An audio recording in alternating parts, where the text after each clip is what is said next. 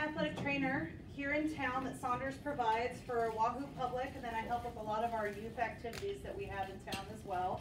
This is my sister Elise. Hi everyone. I'll kind of let her give her background as well, but we thought nutrition would be a good topic to talk about, and apparently we must have hit the nail on the head with something that the community wanted to hear about. But just wanted to also thank you for coming. March is National Athletic Training Month, so that was kind of a good thing for us to work in, as well as something that I could provide back to our community as an athletic trainer. I've been certified for about 15 years, have been kind of all over the place, worked at almost every level from youth sports all the way up to professional sports, so kind of have a large diverse background in the active population and dealing with nutrition. So I'm glad this is something that I could bring to you. And I corralled my sister because she's been a personal trainer for about 12 years now. She's also been a competitive MMA fighter. She's a competitive power lifter. And so that was one of the other nutrition things we've heard about a lot, was people wanting to gain weight, not just lose it. And so that's something that she's been really active in as part of her personal life, and then obviously her professional life. But you can probably give a little bit more background on yourself. So yeah, that's pretty much me. But I've been, like Rachel said, I've been a trainer for about 12 years now, and I've been a certified nutritionist for 10 years. And on top of that, I've been an MMA fighter into my early 20s. I started competitive powerlifting. I am a nationally ranked powerlifter as well. I work with my clients to get them not only healthy but stronger, depending on their specific goals. So I have helped people gain weight, gain muscle. I've helped people lose weight, gain muscle, and everything in between. So yeah, I would consider myself fairly diverse. And if you guys ever have any questions, we're gonna have a couple points as well, or we can stop and you guys can ask all the questions you want. So don't be shy today. Yes. This whole presentation is what you want to learn. PowerPoint's more to give us a guideline along the way. So if any questions come up, you're more than welcome to ask us, or we'll be here at the end, in addition with the other staff members here to help you out. So obviously we're here to learn about tips on healthy habits. Disclaimer, we will be talking about some products, some different websites, apps, books. Not getting any financial kickback. That's for those of you that might have done professional presentations before. That's one of those things I have to say. So I'm not getting any financial gains from this. Our opinions are our own. Again, I've worked with a wide range of registered dietitians. We are not registered dietitians, just so that you know. So, but we've worked with different people, and so this is kind of where our opinions have come from, working with all these different ones. So our opinions are our own. They might be completely different than someone else's, and that's okay. If you ever found a profession where they do one thing one way, you probably struck a unicorn, because that rarely happens. So couple things I want us to consider as we're getting going. Whether your goal is to lose weight or gain weight, all your good intentions are going to be outdone if you have poor nutrition and poor sleep habits. So if nothing else we said that you take away from this is, it's going to be getting yourself to drink more fluids and sleep. So I know that's two of the hardest things that we come by, but as I had one coach tell me before, which made such good sense, it stuck with me, is it doesn't matter what you eat in private, you're going to wear it in public. So you can convince yourself that you're eating healthy and telling everyone else you're doing these things and that you're doing everything you can, but unfortunately, our body has a way of showing us our lies, if you will. Second thing is everything's going to take time. There are no magic bullets. There are no shortcuts that are going to be lasting. So culture has kind of evolved to everyone wants to find that pill, that hack, that shortcut. But really, when it comes to healthy living, it's all about full lifestyle changes. And hopefully we can talk about things that you can take long term, not just something that you're going to stick with for 2 weeks and then just can't stick with it. And consistency is always key. If you do something consistently, it's going to show. So if you are, like Rachel said, if you're eating water and you're drinking water, or you're sleeping well, and you're eating decently, that's way better than the consistent junk food, things like that. So remember that consistency is key. Some of our goals for tonight. One is we want to use the science, but we don't want to bog you down with it.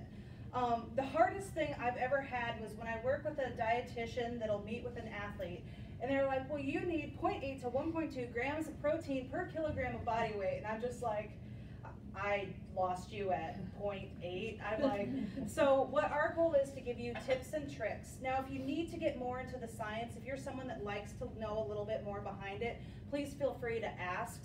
But we're pretty much here just to show you that there's information that we don't need to prove how smart we are by giving you these big fancy terms. And one thing I did want to say is the word chemical is probably going to be used often just because everything in our body is a chemical reaction. And I think there's a lot of fear out there when people talk about, oh, I don't know what this chemical is and this and that. It sounds like a negative, but really we're just a mass made of chemicals and everything that we do is around that. So we're trying not to get any fear mongering or anything going there.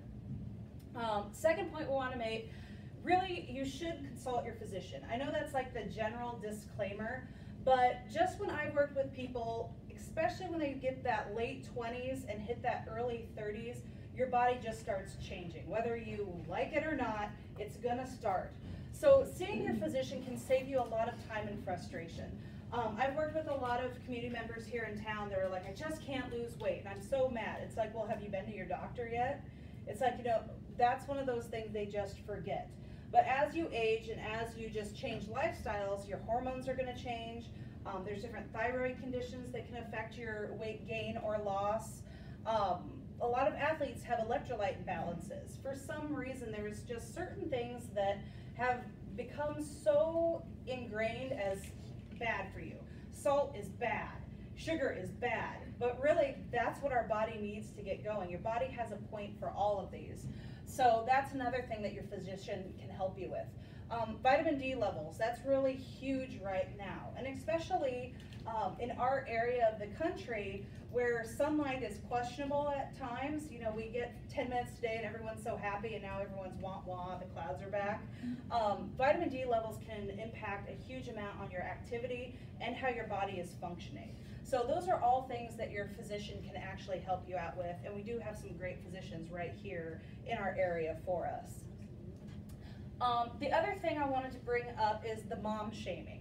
And I didn't realize how big this was until I had a mother in our community that was not the type of person I thought was going to be so touched by this.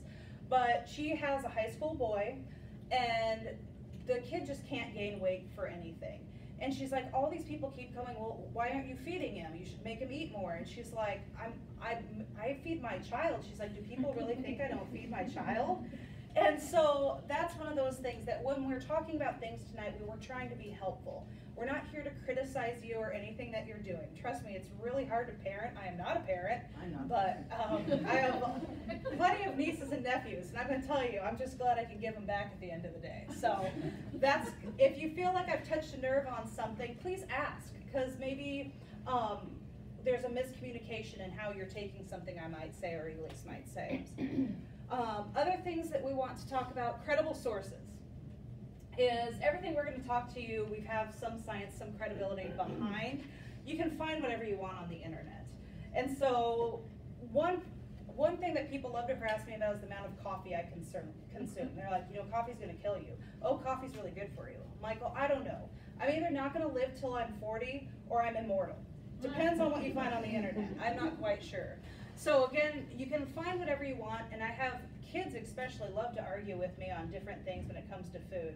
You're going to find whatever you want out there. So our goal is to give you something that's a little more credible and then unbiased. Other goals that we have tonight, again, those maintainable changes. I think that's the one thing people think is like, I've got to start my diet. And one of the best things I had people ask is, if you think to yourself, if I'm going to start a diet tomorrow, what would you eat today? And everything pops in your head. I'm going to eat cheesecake, I'm going to eat fries, I'm going to do this and that. And that's why diets don't work, is because they just put this big mind game on you. So we want to do stuff that can help you do maintainable changes. We're not here to change your life, we're just maybe hopefully to make it a little easier. We're going to talk about steps versus the all or nothing mentality. And give you a little more confidence just when it comes to food and nutrition. Food's really not that scary, but sometimes it just gets built up in our mind to be scary. With that, realistic expectations. We're going to talk about a few things because that's the other thing. No matter how much I want to be 5'10", I'm not going to be 5'10".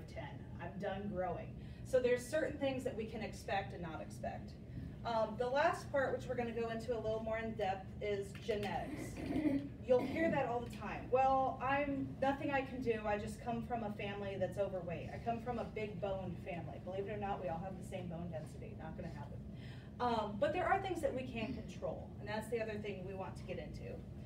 Your body type is going to influence your changes, and chemical makeup, again, is going to be vastly different than even your closest relative. So we're going to dig in a little more on that one. So if you ever wonder what you do with that information from Ancestry.com, this is what you can do with it. Yes. Yeah. So this is a sample of our family.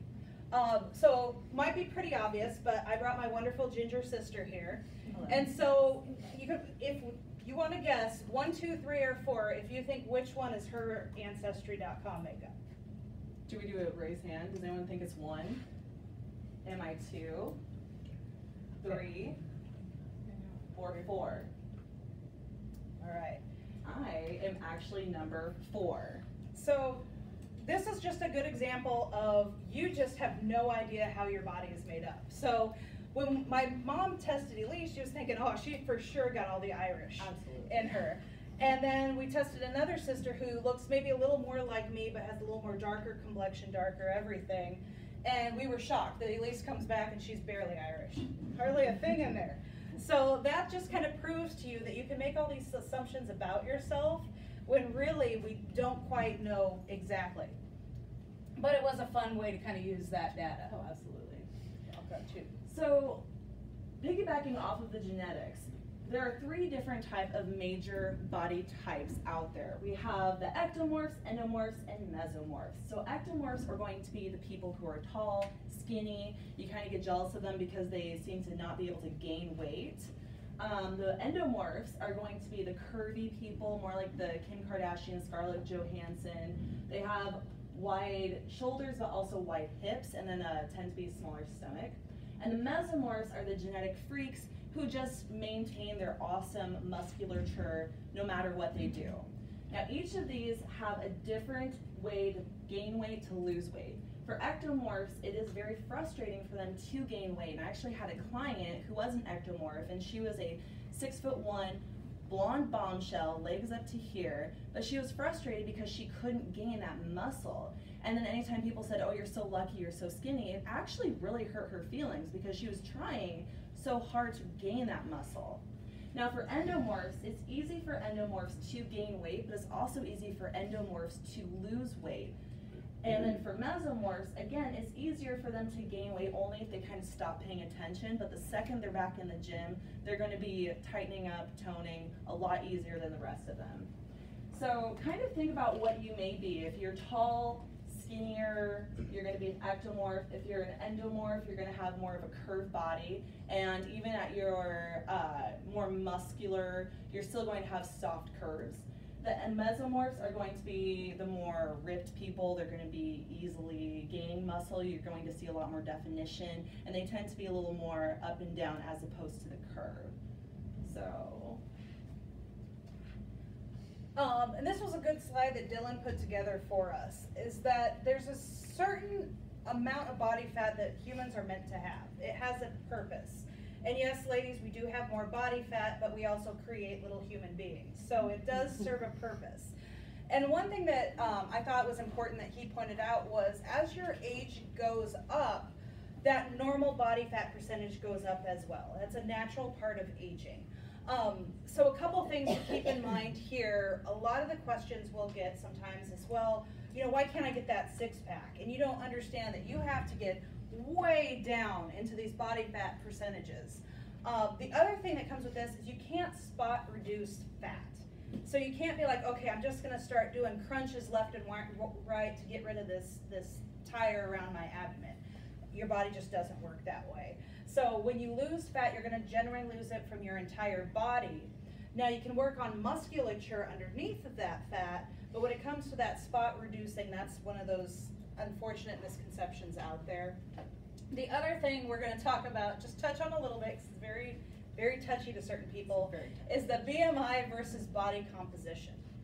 BMI, in my opinion, is very old school. It takes your age, your height, and your weight and tells you if you're fit or obese. And one of Elisa's favorite stories is her and all the personal trainers at her gym wanted to go skydiving, but the company went off BMI and they were all morbidly obese and couldn't go. None of us could. I have, my coworkers have 6 packs, but they couldn't go because we were all morbidly obese and could not jump with the person. But if you look at us, and you, especially the guys, they've got 6 packs, they're running around with their shirts off, and everyone was shocked when we told them the story. So when you're looking at truly what your makeup is, that body composition and body fat is going to give you a truer representation of your health, okay? It's that ratio of the bone density to your muscle to your body fat. So just one of those things that if you look at a BMI in an article, on the internet, anything like that, and you just kind of, it takes a hit to your self-esteem, just know that that's one way of measuring your health, but not necessarily the only way. And when it comes to your, if you want to find out your body fat, any trainer can take it for you. We'll either do through an electric, either hold, or you're going to stand on something that's electric. We'll either do a pinch test, and so we literally just pinch how much fat you have on there, or we can do a water distillation, but you have to go to, I think UNO is the only place in Nebraska that does that. So, just some ways, if you guys are curious, you can touch base with any of the trainers here and see what you can do to take your body fat. All right, so now we're going to get some foundational questions. So these are some of the things that everything, whether you want to lose, gain, maintain, are kind of all based on. And so one, calories in versus calories out is kind of what it comes down to. I did put the one fancy science term up there of the basal metabolic rate. So just know that there are a certain amount of calories you need just to exist. And there's all sorts of different calculators out there to find it. So it's not one of those things where I ate 800 calories, so I'm going to exercise off 800 calories. You're never going to be at 0. There's a certain amount of calories your body needs just to function. And then in versus out. So if you eat more calories than you expel, that's going to cause you to gain the weight. If you have more calories being burned that are consumed, that's when we look at losing weight. Other point that's kind of the basic, food quality and food preparation.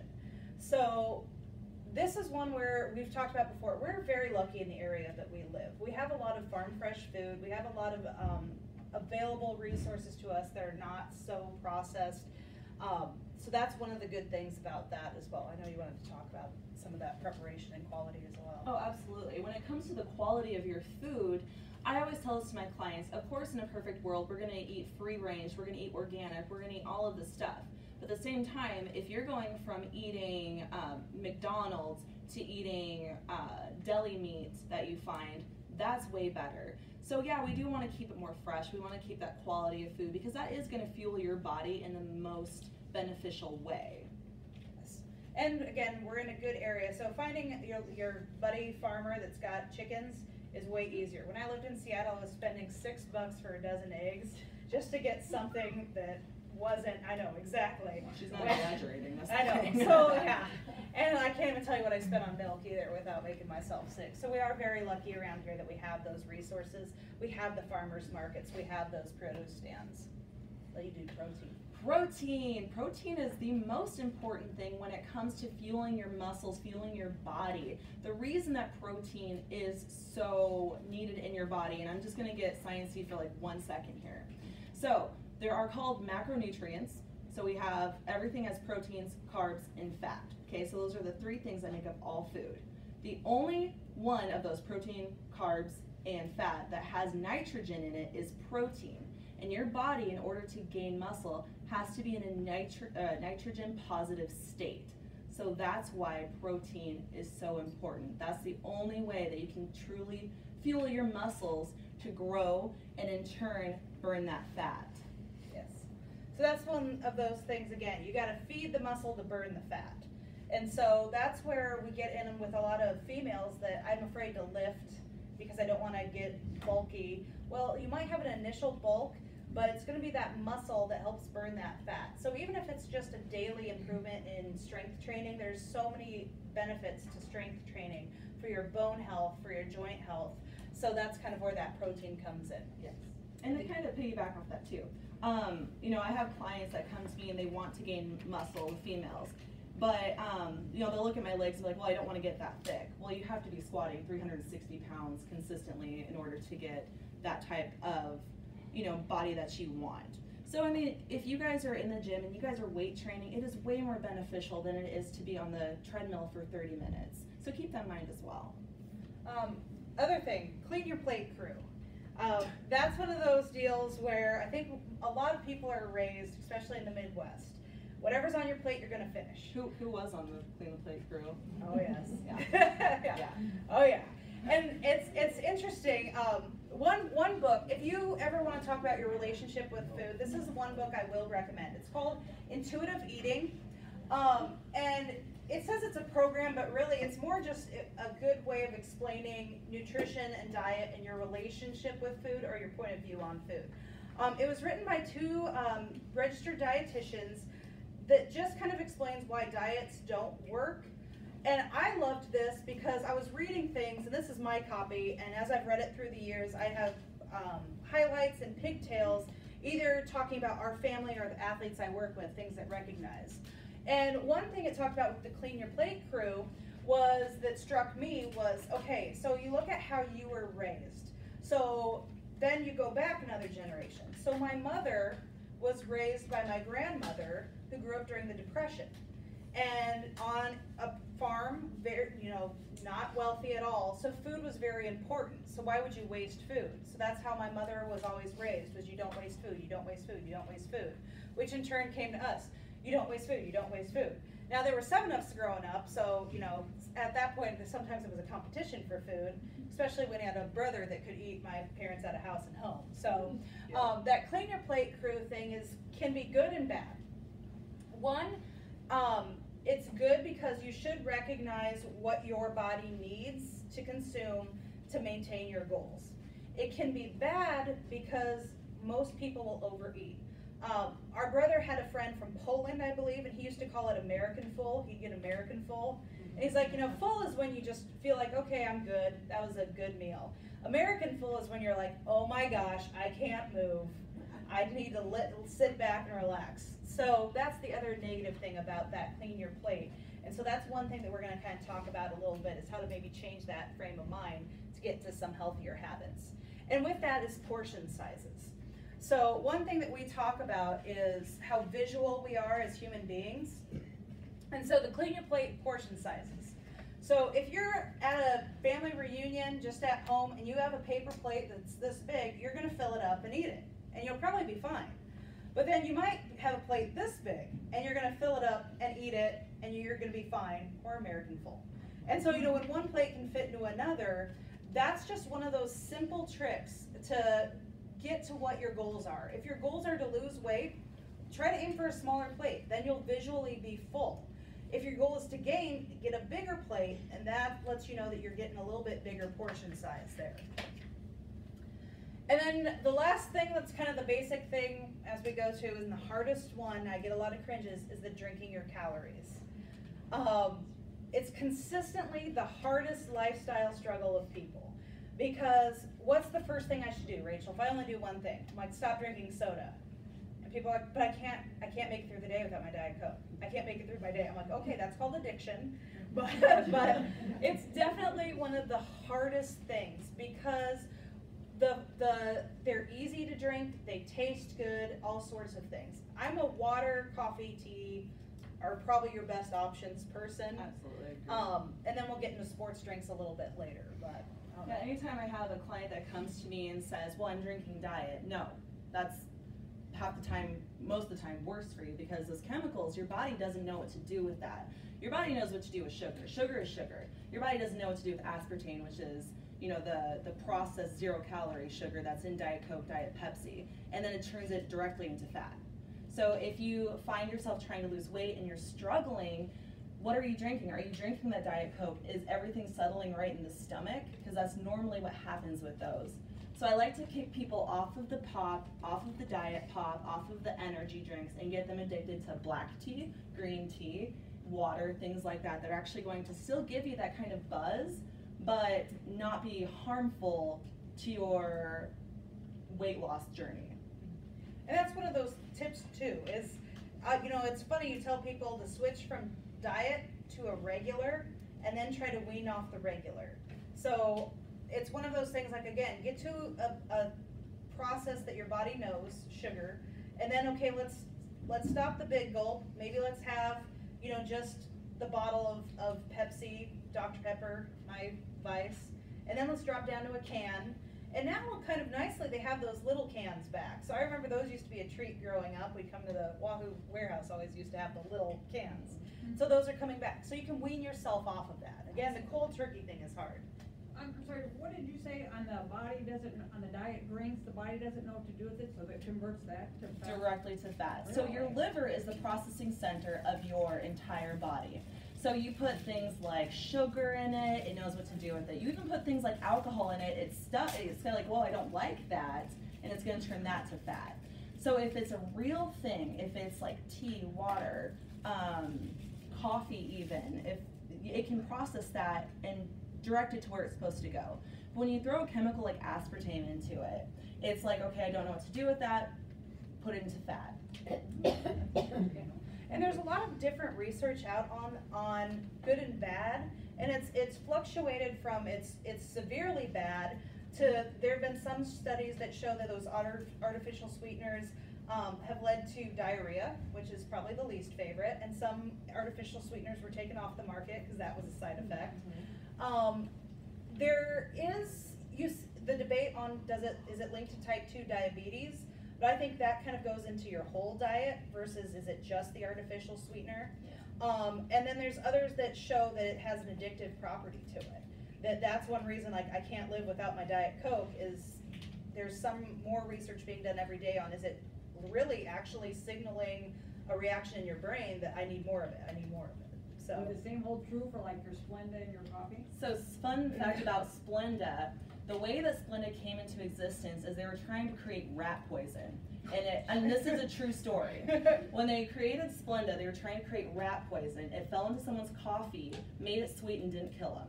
So yes, it is the same true for Splenda. Now, if you want to go a little more natural, Truvia, they're not finding too many negative side effects of like Truvia and Sativa. Sativa. Why can't I say that? Stevia, thank you. Yeah. They're kind of trying to see more into that, seeing what's happening with your body on those. So, I mean, when it comes to 0-calorie sweeteners, I'm not a fan in general. The least of the evils would be like Truvia. All right, so I'll let Elise talk a little bit about this. I made this slide intentionally annoying because I find diets annoying, so I'll kind of let her talk about it. So as a trainer throughout the years, and even as myself, when I was an adolescent, when I was in elementary school, I was chubby. I was never obese, but I was always chubby. And I got obsessed at a very young age with diet, what's gonna work, what's gonna work. As I became older, I'm seeing this in so many other people too, and it's so frustrating because it's like, you want something that works. And I want to tell everyone right now, what works for you may not work for another person, and that's okay. Diets, nutrition, everything is very personal. So up here, yeah, it looks very overwhelming. The keto, intermittent fasting, gluten-free, Atkins, South Beach, high carb, paleo, everything. It seems like a lot. Has anyone in here, how many of you have actually tried one of these diets? Anyone? Okay, we don't have to raise hands, that's fine. So there is a difference though between a fad diet and an elimination diet. So when you talk about a fad diet, what a fad diet is something that's not supposed to be maintainable. You're supposed to only do it for maybe a week, maybe a month, maybe 2 months. If you are a competitive bodybuilder, you're going to do it for about 12 weeks, and then that's it. You're going to be on off season and then try again next season, okay? So specifically with a fad diet, it can be things like what's called the military diet, and the only reason it's called the military diet is because it sucks that bad. And it's that hard. And it's the weird things like you have tuna on a cracker with a half a banana. It's crazy. It's the dumbest thing ever. I hate fad diets. Now, elimination diets, That would be your paleo, your Atkins, your keto, your high carb, and your gluten-free. So when it comes to an elimination diet, what that means is you're taking an entire category of food and you're eliminating it. So when it comes to, let's talk about keto and paleo and Atkins, you're eliminating a lot of carbohydrates, okay? So why it works for some but not others. Remember back when we were talking about those 3 different body types, the ectomorph, endomorph, mesomorph. Every single one of those body types, something different is going to work for those body types. For me, I'm an endomorph, so what works for me is not going to work for an ectomorph. And then long-term versus short-term. When I talk about these elimination diets, everyone thinks, oh, I'm going to go gluten-free this month. I'm going to do paleo this month. That's a lifestyle change. That is a full-on lifestyle that you are going to have. And granted, you might have a cheat day here and there, but you're supposed to have that until the day you're no longer here. So are these different protocols beneficial? Yes, for some people, but not for everyone. For example, my dad, our dad, he just beat, working on beating stage 4 cancer, and so he decided to eliminate all processed sugar, all processed foods, and he essentially went paleo. And that was for a specific health reason. So the health reasons are going to be different than the vanity reasons as well. I just threw a lot at you. Any questions on those specifically? Okay. We'll hash that out a little bit. And so some of the potential pitfalls when it comes to athletes and active people. The low carbohydrate consumption. Again, a lot of the diets tell you carbs are bad, get rid of them completely, or go so low. But if you're a very active person or you're dealing with someone that's an actual athlete, energy is where the carbs come from. And that when you get rid of that, then all of a sudden that fatigue starts to set in. We see increases in injury risk.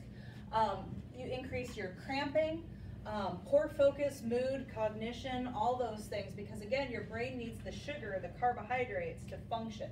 So at minimum, they recommend that about 130 grams, again, that's what the beautiful food label's for, just so that your brain functions. And this slide, and there's a lot of information on the sportsrd.org, is one of my favorite sites to go. It's the Collegiate Professional Sports Dietitians Association. But it's a credible website, it's the best of the best, and everything up there is really geared toward the active and the athletes. The other problem is low sodium consumption. Again, salt and sodium has gotten this really bad rap because while it is bad for a sedentary person or maybe your average older individual, athletes need sodium. When they sweat, so every time your son comes home and he's got this nasty shirt that has a white ring around it, that's what he's sweating out, that's that salt. And so that's why it's very important to get back. Other thing are those fasting periods. You're way more better at talking about fasting periods than me, but for what I see from a health standpoint is if you're going so low on your carbohydrates and you're not fueling properly, that's when I see kids start to pass out, feel lightheaded, dizzy, those sort of things.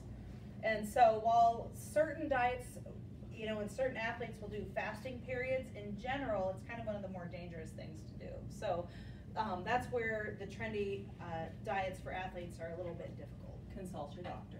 Yes, exactly. Talk to someone that knows what they're talking about. Questions so far? Again, that's just kind of some fundamentals, and then we'll roll into things. But yes. What's the difference between a nutritionist and a registered dietitian? So, Question. so good. So registered dietitians are licensed healthcare professionals. So, like, I'm a licensed healthcare professional. I'm an athletic trainer. Elise cannot call herself an athletic trainer because she does not have those credentials. However, she is a certified nutritionist. So she has taken certain courses by certain bodies to become a certified nutritionist. But like in the eyes of the law, registered dietitians are the only ones that can legally tell you what to put in your body. Now, other people can give you advice that have had experience, but registered dietitians, that's like your physician. So physicians, and then you have your physician assistant who operates underneath a physician. Same thing, you have the registered dietitians and then nutritionists, or there's a couple other fun terms. They're kind of below that accreditation level. So what would one help me with versus the other? I mean, why would I see a dietitian versus a nutritionist? Nutritionists are really good at basic information, and they could probably get into the higher level stuff. Okay. A registered dietitian guarantees you that they have met certain legal standards and certain accreditation standards, so that you for sure know that they have a valid credential. So anyone could hop on the internet and become a certified nutritionist in something. Registered dietitians, they've had the education and the continuing education. And that's a very common question. That's why we threw that disclaimer. We are not registered dietitians. And then also, if you're ever working with a personal trainer, we're great. We're here to help you. But at the same time, we cannot medically diagnose you with things. So if you twist your ankle, I have to send you to Rachel to tell you what you did. I can say, I think you have done this, but I cannot give you medical advice. I can work with your athletic trainer, which I have done in the past, work with athletic trainer to rehab someone. So yeah, there's just different categories of those. Yeah. Any other questions so far? All right, we're getting to the nitty-gritty now. So fueling your activity. And so that's one thing that we talked about with active individuals. A lot of the times when I'm dealing with kids at the high school level, yes, I can deal with all sorts of injuries, but a lot of the things come back to, well, did you eat before practice? Did you eat after practice? And those sort of things. So we'll kind of hash that out now. Again, this is from that website, the Sports R&D. They have great information and very simple and clear because, again, they're collegiate and professional people that deal with collegiate professional athletes. Not all of them are the sharpest tool in the shed. So they make sure to do things very, very clearly, and they do a great job. But before that workout, you want to make sure that you're getting those carbohydrates and a moderate amount of protein. Your body takes a little bit longer to digest protein, so you want to make sure you're not having a full steak with that before you work out. You want to focus on foods that are low in fiber and fat. Again, your body needs a little bit longer to process those, so as you're getting ready for a workout, you don't want your stomach still working on those. Length and intensity of the workouts matter. So if you're someone that's just active, you go to the gym for 20, 30 minutes a day, it's going to be a little bit different than you're heading to football practice, you're heading to volleyball practice, those sort of things. So you really need to take that into consideration. Those morning workouts, that's when I get a lot of questions, and that's when I see a lot of issues surrounding nutrition. Is kids are lightheaded, dizzy, they don't feel good. Well, that's because there was a 6 a.m. practice. So it takes me 8 minutes to get to school, 2 minutes to put my shoes on. Okay, so I'm going to leave exactly this time, and they didn't eat anything. So getting your kids in good habits of having a snack, whether it's a bar, some people process liquids better and they get just a quick little shake, or even a juice or milk, something in their body before a workout's very important. And then they need to experiment. I wish I could tell you exactly what every person needs for that morning workout, but again, it's individual. I'm one, I don't do well with solid food. If I'm doing a morning workout, I need a liquid. But other people need bordering on a full breakfast for them to function for a morning workout. So that's just one of those basic ones to know. So if you're looking at exercise, and again, let's take this from the athlete standpoint, 3 to 4 hours before exercise, you want to have that small meal. And this is what's going to kind of prime the pump and fuel you. So that's when you're looking at sandwich. We get a lot of kids in town that use Subway. You add a piece of fruit to that, and whether it's milk or a sports drink, something that's going to give you some substance. And then the hydration part is really the big thing. So you start to pump those fluids in you at that 3 to 4 hour mark. And then another 30 to 60 minutes is, again, we need to start refueling a little bit. So why this is really important, especially if you've got high schoolers, is if you think about their day. So Wahoo Public, you're either eating lunch at 11:48 or 12:36, I believe. So let's say you ate and you're done with your food at 12:15 and you have a game at 7 p.m. That's a long time to go. And especially if you're dealing with teenagers, and let alone teenage boys, that lunch is gone before the end of the school day. So that's where they need to look at having a meal right after school and then a small snack to kind of help compensate for that. At the same time, you look at some of these other sports. So you could eat lunch at noon, but then we have a 4:30 baseball game. And so they're going to need something that's a little bit smaller that they can sit a little bit better for them. And so that's where you always look at keeping those snacks. Granola bars, pretzels are great, fruit, that sort of thing for them to get into. We'll touch a little bit later on sports drinks because again, that's another thing that kind of got vilified for some reason, and they're really not bad. All right, during your exercise and activity, again, workouts matter. So you want to make sure that while you're working out, you're still fueling your body as you need. So when you look at the exercise timing, if it's less than that 45 minutes, or you're not going to be doing anything too long, too grueling, you know, just focus on that water for hydration. You're probably not going to need that extra fuel. But that when you start to get to that 45 minutes to over an hour, hour and a half, that's when you want to look at sustaining your energy. So we get that a lot in the stop and start sports. Halftime is really a huge chance for you to get a little bit more back in your body. And use those sports drinks. I'm always a big fan of keeping snacks in your locker so that if you do need something, again, you got to kind of experiment, it's right there. So I know football season, we have fruit in the locker room at halftime. It was something that they just did before I got here when it was hot out, but it's like, no, that's a great thing to keep all year because again, you're burning at such a high rate, you need to refuel. Even volleyball this season is, you know, our girls did a great job except that all their games were only going to 3 sets. So then we get later in the season where they're having to go 5 and you just literally saw them all go white face and tank. So that's why we started to introduce Gatorade for those games and at state because it was, again, keeping those energy levels up. And sometimes it is those small things that are a huge competitive advantage. So the Gatorade and the small snacks in their lockers and their bags are a great thing to have. And then endurance exercises. So that's when we're going for an hour, 2.5 hours. And that can either be, you know, a full soccer game, football game. It can be one of Coach Foster's practices. You know, they are a really long, grueling workout, and that's something they need to keep in mind. So for those trying to gain weight or maintain it, it's really important they're getting food during that period in time. Yes. So if I have a non-fruit eater or not a very good fruit eater, like what is your take on like beef jerky? That would be his go-to healthy snack. Beef jerky is, personally, I think it's great. It's a real easy, it's a pretty clean food, if you will, if we want to start talking in those terms.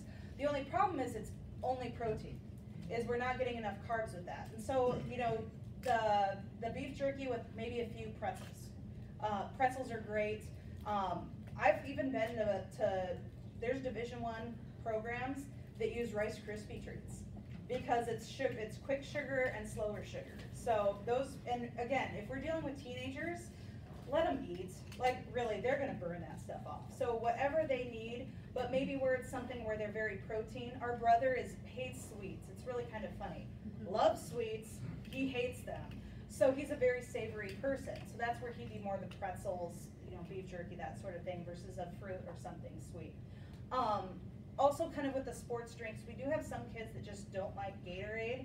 They feel like it leaves that pasty, chalky mouth feel. I've used apple juice a lot with athletes. Some registered dietitians are against that because some people give stomach cramps, so again, you have to experiment what works for you. But one registered dietitian, she was awesome, very helpful, but she was like, we use coconut water would be the next thing to do with that. I'm like, you're gonna want me to tell a high school boy to drink coconut water? Like, I won't do it, and I know it serves a purpose. So there's, again, you gotta work with what they'll let you do. And another great one would be Pedialyte.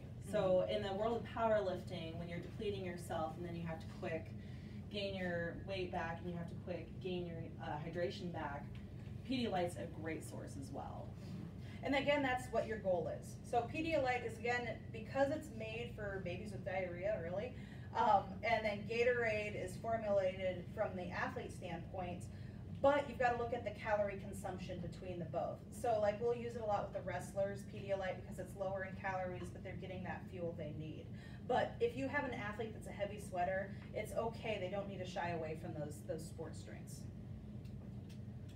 And then the recovery part. This is the one that probably bangs my head against the wall the most with kids, is you need to eat after you work out. And again, between just an active individual, you might be okay to do a workout and then wait till you get home and make dinner. If we're dealing with someone on the athlete standpoint, I'm a huge fan of getting food as soon as you can after a workout. So again, bars, trail mix, something in their bag that they can get something in their body right away. Because they spent all this time breaking their body down, they need something to replenish everything they just used. And then, so we're looking at that 15 to 60 minutes after a workout. I'd even lean more toward that half-hour mark, 20 to 30 minutes, making sure they get something in there. Chocolate milk is actually great. It's protein and carbohydrates. It's got that sugar that's going to refuel them. Anything that they can get right away, I'm a big fan of. And then we can look at this training table, obviously collegiate, but when they get home, then they can look at their dinner. So I always say your post-workout snack is we're just rebuilding what we just tore down. Dinner is we're building on our success. So that's kind of why I'm a big fan.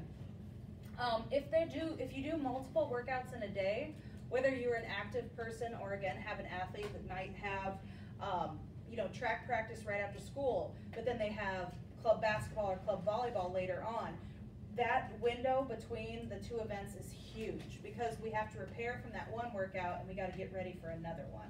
So that's other things to kind of keep an eye on. And some people just aren't hungry after working out, and that's okay. But you want to play around. Again, is a liquid, is a protein shake going to sit with you better than maybe a whole solid food? And then I want to touch on sugar because, again, it's another thing that's kind of been vilified in our society for good reasons because people make these delicious things that are packed with it. But a couple things I want to touch on. Nancy Clark, RD, she's probably one of the original registered dietitians, and she's done a lot for the field. And I really like what she has to say because, again, it's very simple terms.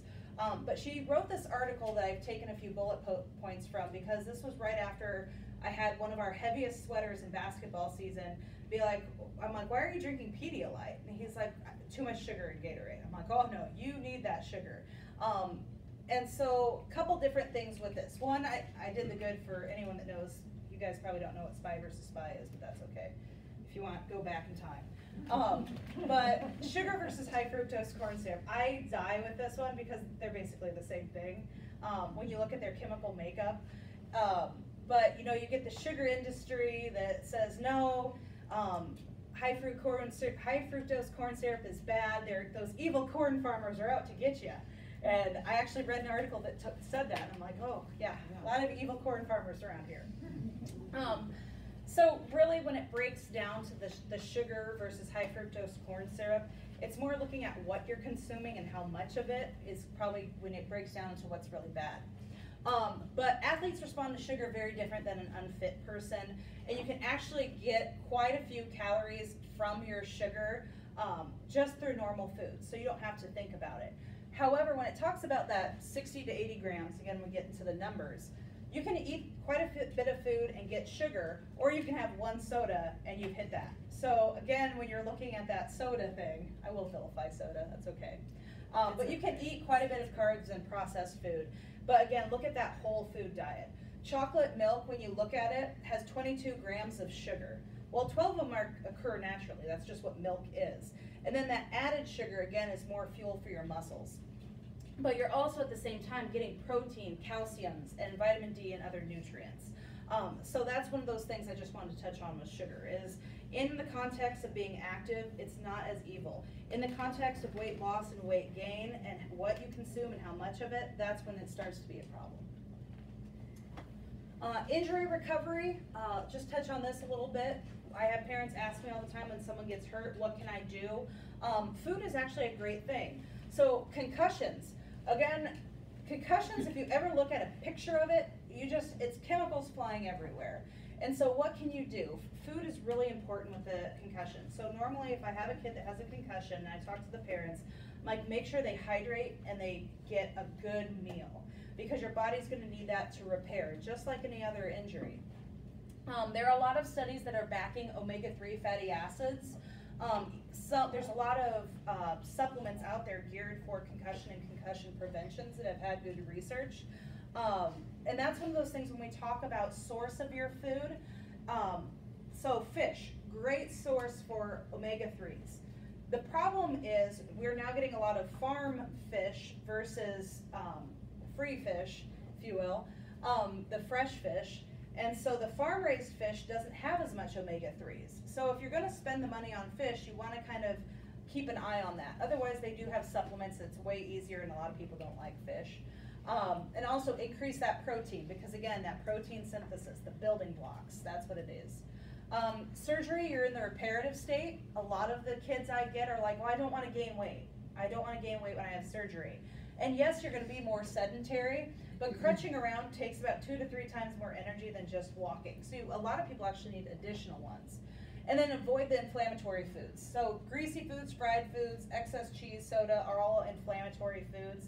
And when you've had a surgery and you're swollen, you want to avoid anything that might go into that. Ligaments, again, chemical and force dependent. So a lot of the times we talk about ACLs when we talk about ligaments. Protein and copper for girls during their cycle has been proven beneficial in certain studies, but you want to look at collagen and vitamin C. So you probably wouldn't think about drinking gelatin, but there's like gelatin smoothies, just like in Jell-O, that has been shown to help increase and protect our ligaments.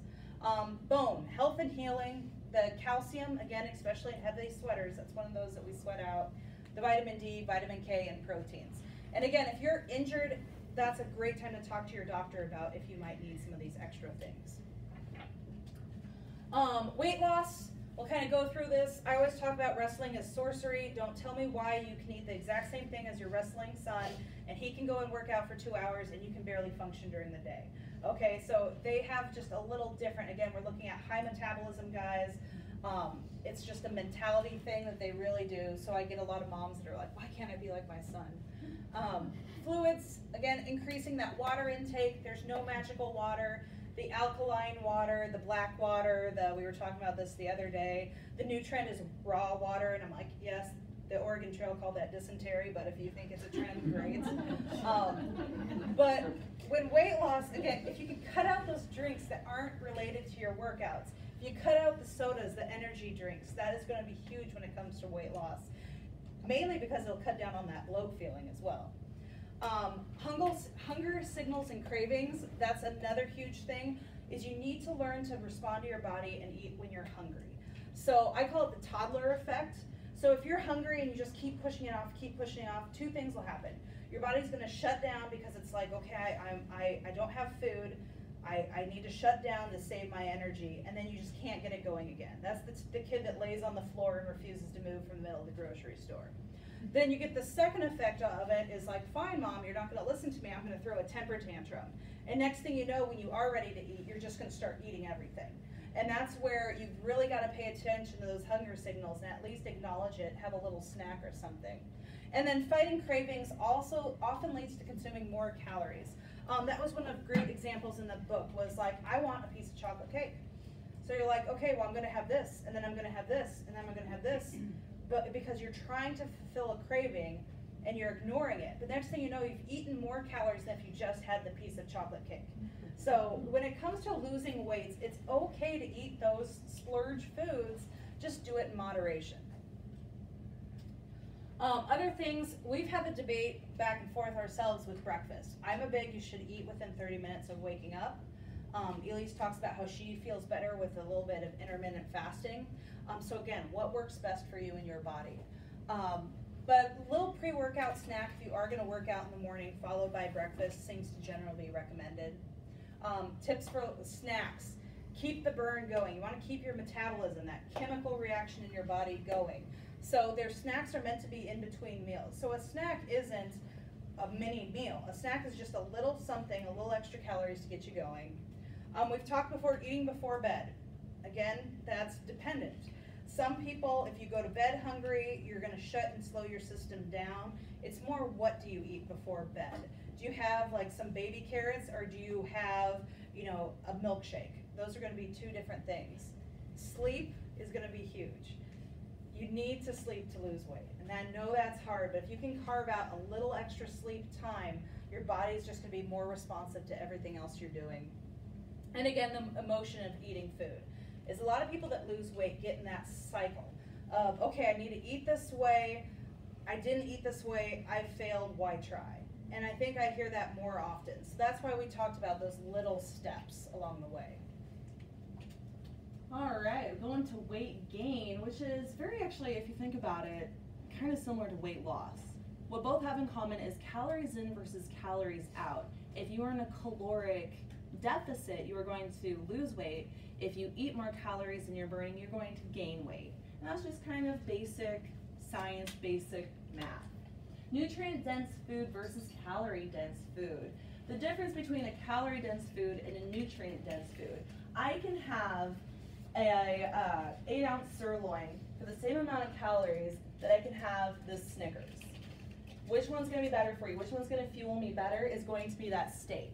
Now when you're trying to gain weight, we have protein, we have carbohydrates, we have fat. You absolutely need carbohydrates, which is the #1 source that your body's going to go to burn first.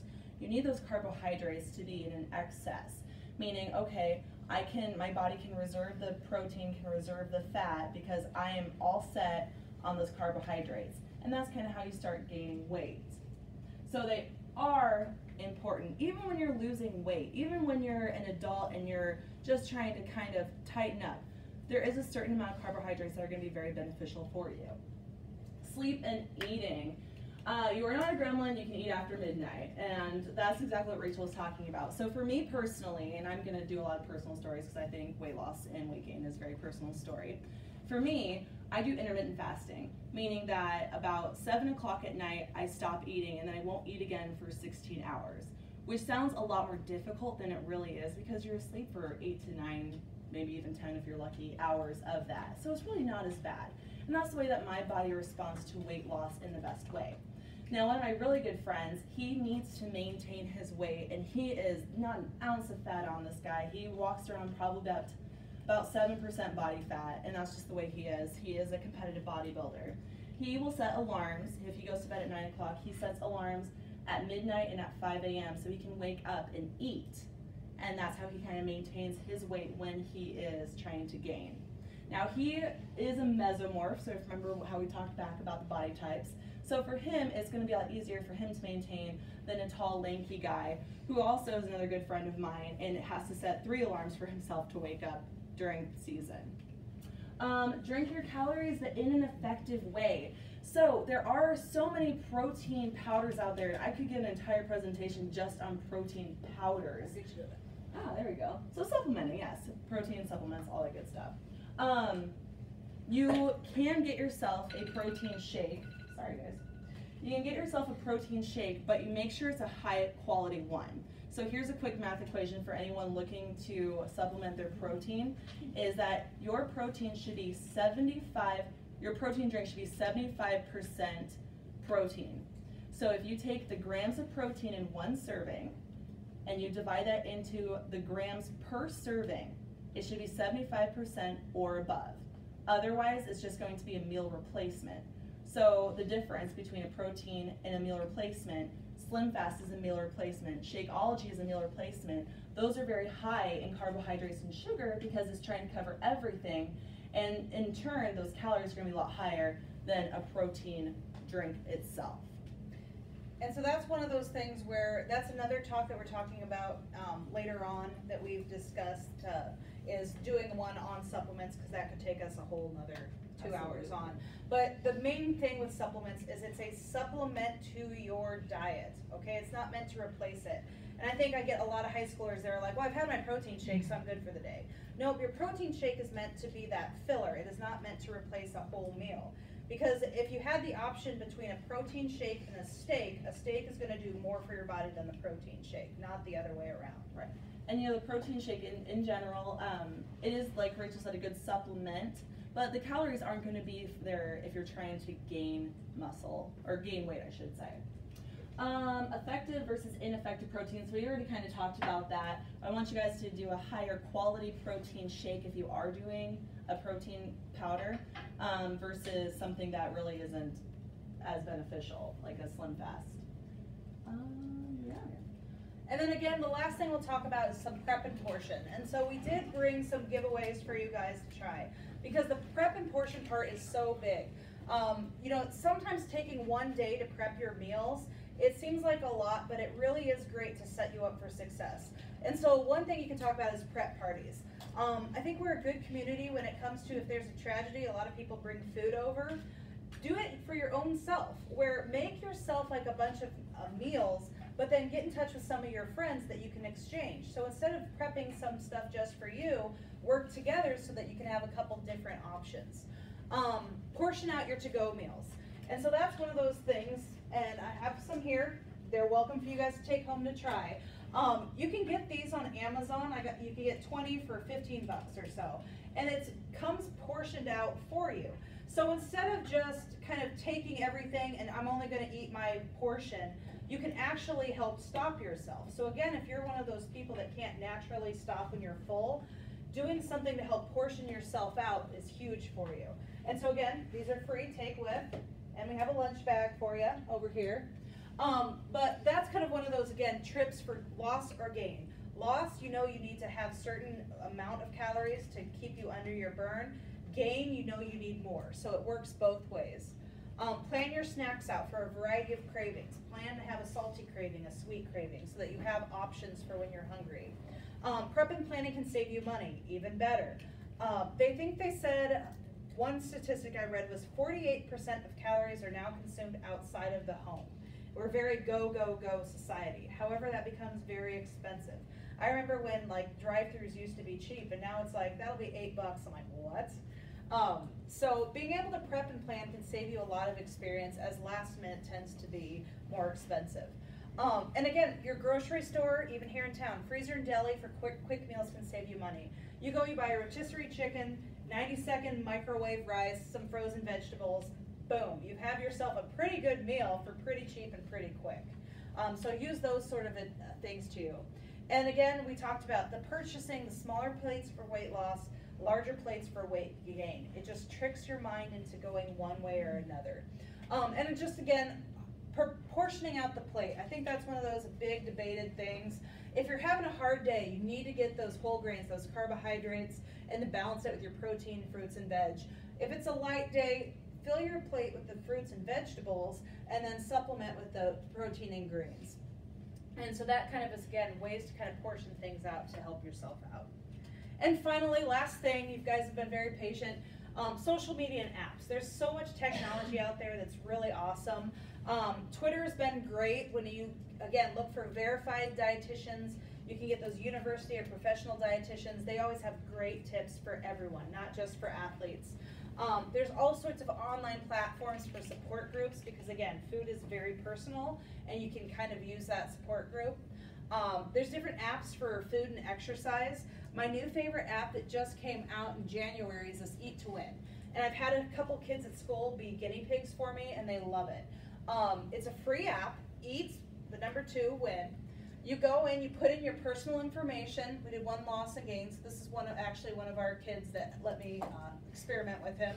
You put in your activity level, what your weight goal is and target date, and boom, it cranks out how many calories you need. It divides it out between the snacks, your meals, and a post-workout. Then from there, it tells you what to eat. This is the dream of every athlete. Just tell me what to eat. Don't tell me I need 20 grams of this, 30 grams of that. And so he can go in, boom, he's a regular eater. He could be vegan or vegetarian, and has multiple ideas that will get him to that 730 calories. It has all sorts of educational components to it. If you want to get a subscription, the paid part is 99 cents a month, not bad. And that gives you a direct chat to a registered sports dietitian, so someone that kind of helps you through that.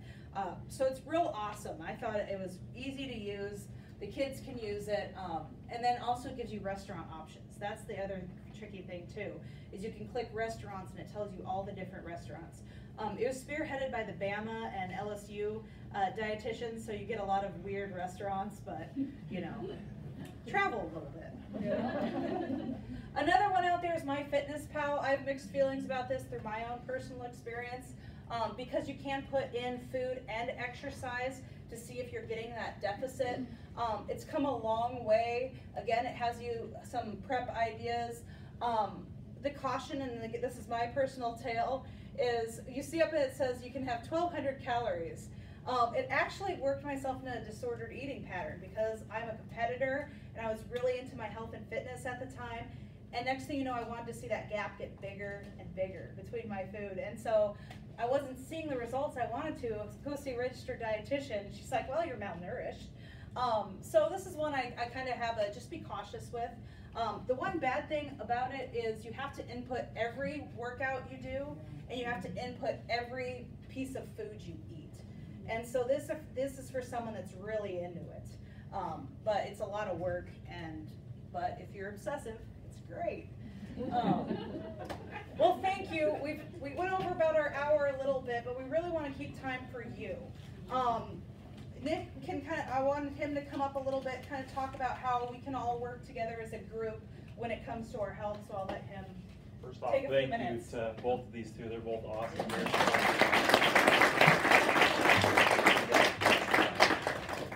We're very lucky in a small town community to have such a good health web, as I like to call it. We have Dr. Newbern here. He's one of our physicians, newer physician, really a sports-oriented guy, so a great resource for all of us here in the community and the hospital.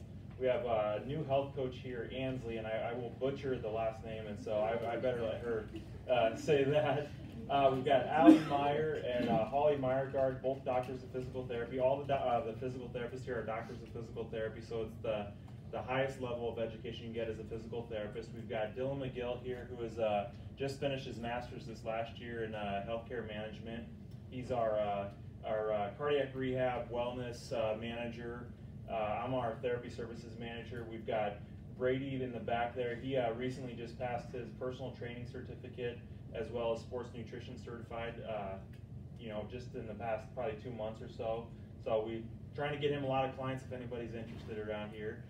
We've got Donnie Janacek. She helps out primarily with our cardiac rehab and wellness groups as well. Again, great resources we have in the community. All of us have a good chance to work together. So that's it. Rachel here, I talk to her, I would say almost weekly, pretty often. We've had a lot of back and forth between different athletes that she's had that have just, either something I've needed help with, she's needed help with. I mean, I think the biggest thing in any part of life is don't be too proud to admit you don't know it all, and whether that's, I kept hearing over and over, consult your physician. Consult everybody. Everybody's got their little slice of the pie, whether it's a nutritionist, a dietitian, an athletic trainer, PT, physician. It doesn't matter. Find that resource. Ask those questions. The questions are what makes you have all the power. I mean, if you're silent, it's mostly your fault then, if you're not getting your results you want. Go get it. That stuff is out there. It's in your community. We have amazing resources around here. We are all happy and open to, chat with you any chance you need. So any questions, let us know. And that's just it. There are a lot of great resources in this community. I think we are pretty lucky. Our family personally has used SMC now for, I don't know, like I said, our dad's done all his cancer treatments here. My mother just saw Dr. Newbern yesterday, even though she lied to me and said she was going to see him Monday, but I'm still there. And then she's going to in turn see Allie. So I've been to a lot of places. I've done a lot of cool things, but it is really awesome in this small town. And as an athletic trainer, I think the success we've seen in athletics is a reflection of that. Is we have so many people that care. We have parents that care. We have these medical resources that care. That is the reason why we have a lot of success. And I think, one reason we have such a healthy community, because I think, putting the trail around Wanahoo, that reflects on the type of community that we have. And the fact that we put this on, and so many of you showed up, thank you, that's awesome. Kind of reflects on really where we are right now. So nothing but great, and thank you all for coming. And we'll be here if you have questions, please ask. We have all sorts of resources. We have some protein bars you can sample.